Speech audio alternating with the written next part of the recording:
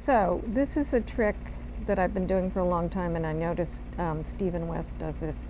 But rather than weaving in when you have a ton of ends to weave in, which can be annoying, there is a method that I use to, if I'm adding new yarn, which switching yarns, I start with my new yarn, and it's best to do this on a knit row if you can.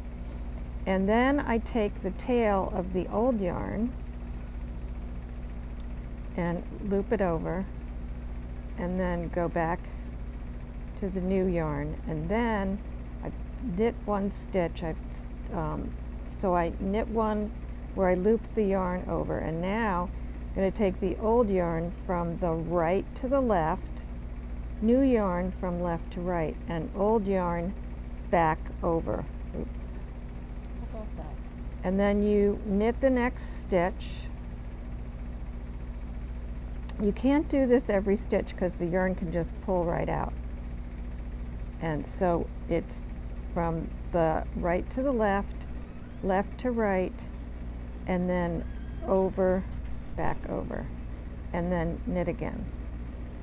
So I'll show this again. Okay, so I'm doing this again. New yarn comes on. I knit that, and then take the old yarn and come over from the right to the left, and the new yarn from left to right, and old yarn from left to right. And can you see how it's catching that? So you have to do it every other stitch, not every stitch. So right to left, left to right, right to left. And you can see along the back how it's being woven in as you go. Awesome. And it's, I find, if I remember to do it, it makes my life a whole lot easier. But you